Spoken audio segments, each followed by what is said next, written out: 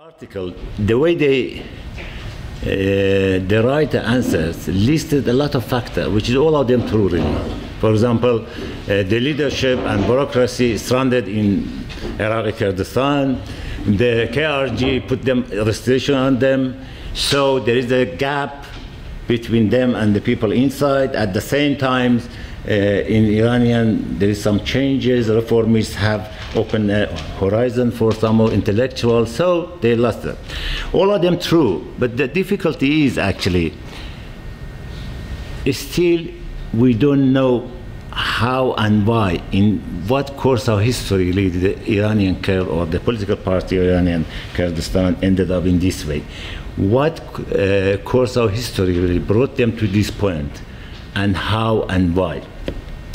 In answering this question, really, I have to go back, because when we're talking about the Kurdish national movement in Iran, we're talking about the political Islam and its relation with this, and we're talking about a very dark period of the Kurdish nationalist movement, 1975 to 80s, which is we had the heaviest repression in Iraqi Kurdistan. It affected the rest of the Kurdistan. 1,000 villages really just destroyed.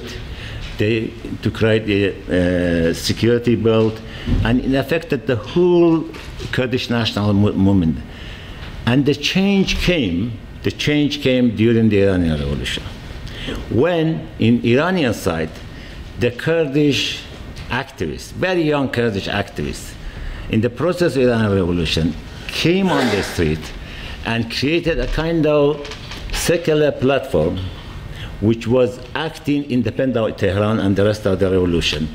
And at the same time, they opened the networking and contact with the Iraqi Peshmerga, which by the time they were stranded in the valley called Kharanavzang. You heard the Imam Jalal a lot of time repeating, one day 2 Iranian Kurds, they called Iranian, came to Kharanavzang and they wanted to see me. One of them had $3,000, one of them had rucksack of the medicine. And Imam Jalal repeating this one, this is so important for us all that. That's what the situation they were there. But of course, from 1975, the collapse of monarchy, we had in Iranian Kurdistan a mass movement, and that mass movement opened the border, and we have the resurgence of the Kurdish nationalism in both borders, really. And so here, when you're talking about the relation with the political Islam and the Kurdish nationalist movement in that period, we have to talk about the political Islam as well. Of course, you know better than me, the concept of political Islam is, in political theory, is very contested, really. There is different definition, different connotation of what political Islam means, and they have really different normative value. So to have, very briefly, first I'm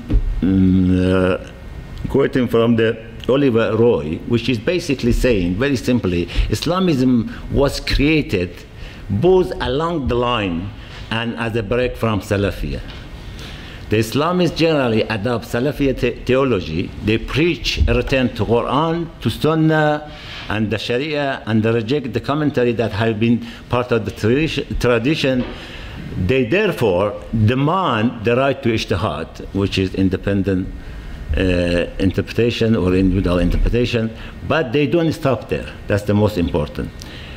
They 3 points separate them from the ulama or fundamentalist ulama or traditional ulama, which is, one is the political revolution, second is the Sharia, but the way they use the Sharia, and the issue of the women or the position of women within the society.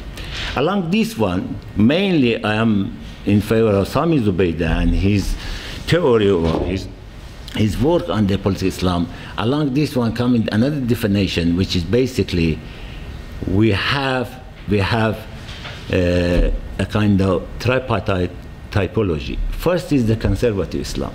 By conservative Islam, we argue, or this definition argue, is the conservative Islam is really trying to establish moral and social control over the citizen. The Gulf state, that Saudi Arabia is the best example. And then we have the radical Islam, which is in Iran particularly famous Abraham has a book on Mujahideen Khalq, radical Islam. This is the kind of political group, Islamist group, which is basically building on the contemporary ideology, blending with Islam and trying to overthrow the non-Islamic ruler and create an Islamic and radical state. The third arm is the political Islam, which is, according to Sayyid Zubaida, which I am coming from that line, the political Islam differ really from both this kind of Islamism.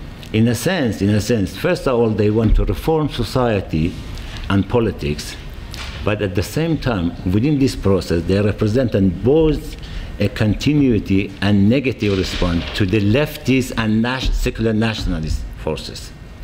In a sense, if I just briefly saying, political Islam is a form of Islamism.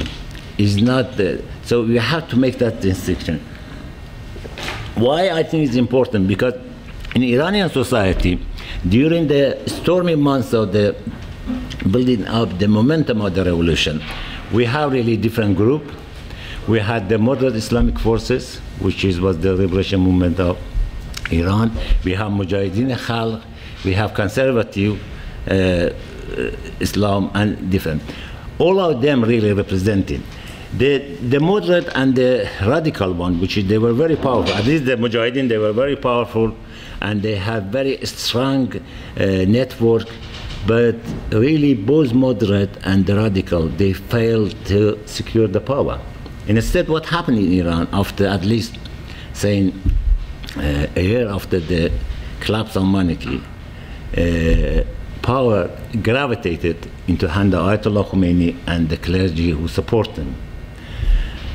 And this is Khomeini himself, you are familiar, this is from his book, from his lecture in Najaf actually. What he's saying is, the quotation, that Islam is the program for life and the government. It has provided government for 15 years and more. Khomeini is not very accurate in when talking. In the time he was saying, it was, I think, 68, 69, the lecture. It is more than a few words on morality. Islam has a political agenda and provide for administration and a country. So this is the Khomeini. During this period, when the Kurdish national movement, the resurgence of the Kurdish national movement in Iranian Kurdistan happening, we faced the situation which is this line of Islamism, was this kind of political Islam came to power.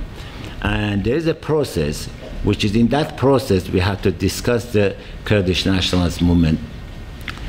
What happening is, looking back in all these years basically, one could observe or suggest no other issue plagued the Islamist and Islamic Republic as continuing as the Kurdish nationalist movement in all these years. At the same time, of course, the Kurdish national movement was a mass movement. It was a social entity with the political representative, completely independent of the Tehran and the rest of Iran, and they were armed as well. This situation, almost, this is a kind of situation where almost the monarchy happened. There was very little agreement between what the Kurdish nationalists were saying and what the newly government, the provisional government, was saying.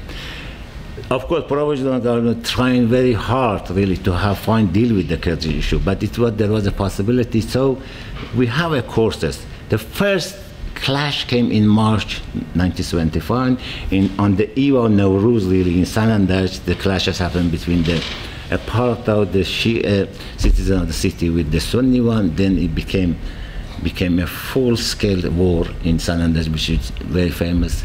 And the next came when in May they have a referendum and the change of name of the regime from monarchy to Islamic Republic. Of course, Kurd didn't participate. But the most important, in July 1975, they have Assembly of Experts, which allowed that assembly, pro-Khomeini forces, to pass constitution or discuss at least the constitution with that clause of Velayat Faqih, and effectively they purge and silence all other oppositional forces. and even some of these enclave voices. And although in that constitution we have Article 12 to 14, which is talking about the minority, but by minority they mean really they mean religious minority. Formulated? Last 4 minutes. Okay. The Kurd strongly opposed that change in all this process. So, because I haven't got time, I'll skip this one. So, the Kurdish nationalist movement, my argument is, really after the revolution, was the only viable forces which could challenge or came as challenge the domination Islamists, and at the absence of other powerful Iranian forces. But the movement caught unguarded, and after 15 years of heavy and difficult armed struggle, they lost the battle militarily. The question is why?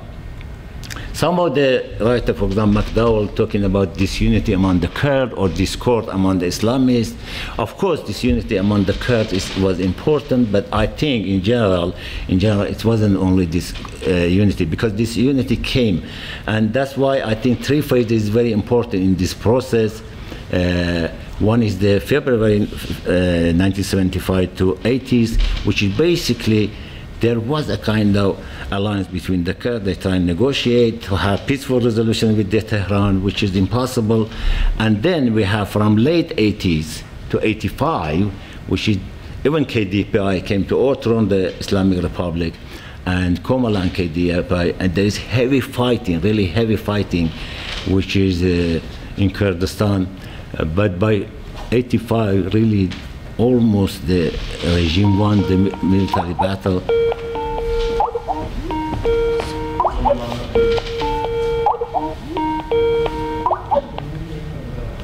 Excuse me?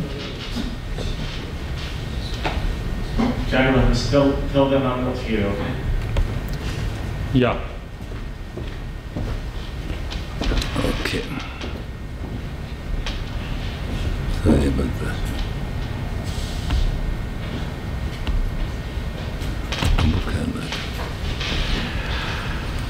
Okay.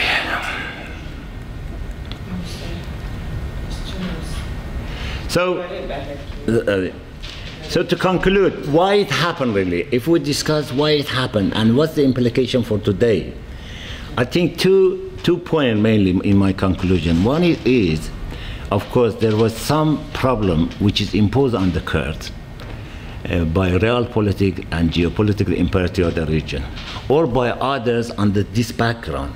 Hashim is here. I think it's my memory not failing me, because I'm not feeling very well. It was 2009 or 2009 when the incursion happened in Turkey, and we had a seminar, a conference in Chatham House. Hashim has a paper in the afternoon.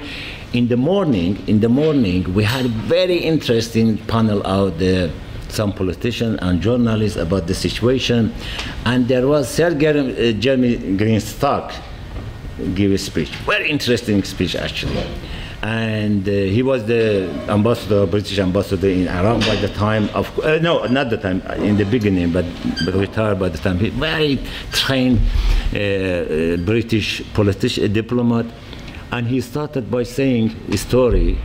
Saying one day Jalal Talabani and Masoud Barzani came to us, asked for a meeting, and we went in the late evening, and they came with a proposal. The proposal was, we support you, we are with you to the end, but we need one thing from you. If everything happened, failed in Iraq, we need your guarantee. If we declare independence, you support us. And he said, saying, problem, so okay, no problem. And I said, I touched him, can we have a break? And then say in the outside, I don't know how Hashim is remember that one or not, in the outside say, what are you doing, you stupid? He said, no, it's very good. He said, no, contact Washington. Anyway, they postponed the meeting. In the next morning, they said, we cannot do that. The rest of the speech was why he done that one. And basically, if I say, that kind of imposed on the Kurds, it's a kind of theory of catch-22 really. they created for the Kurds. And his answer was, of course, the Kurds was a great nation, they should have independence, they are entitled, but considering the situation in the region and considering our national interest, we have to keep Iraq together, and at the moment our national interests cannot afford allow to Kurd to be independent. This is the kind of theory really imposed on the Kurd. But the second point is, there is some Kurd himself really posed some problem themselves, especially the leader of the Kurds, really, which is easily cannot be shaken off. And this is a kind of, under that pressure, really, under that pressure they have, or the leader, particularly Dr. Qasimlu, okay, 2 minutes, because for me what's interesting, the last interview of Dr. Qasimlu, two last interviews of Dr. Qasimlu, he's very articulate about the political situation in Iran, but at the same time he never fade away about that solution. He clearly saying at the moment we cannot overthrow the regime, we don't have a partner in Iran, but still we have to continue the same strategy, democracy for Iran, autonomy for Kurdistan. Unfortunately, in that sense, the Kurds convinced under that pressure, at least the Kurdish there, they failed to have their own theory of secession or national definition or national self-determination, and they have argument against the idea which is trying to sell in practice self-determination and sovereignty attached to the state, not to the nation. And that interpretation is so negative. Why? First of all, it loses the moral power, and secondly, it loses the political power. Unfortunately, under that pressure and catch-22, they never have the Kurdish leader really there. And why is it important for today? Because if the Kurds in Iran for 15 years has the most manpower against the Islamists and they lost the power, they can happen in Rojava, they can happen in Bashur as well. And that's why we have to roll from that one, and the Kurds should have really their own interpretation of self-determination, what does mean, and one day to stand against that one. Thank you very much. Okay,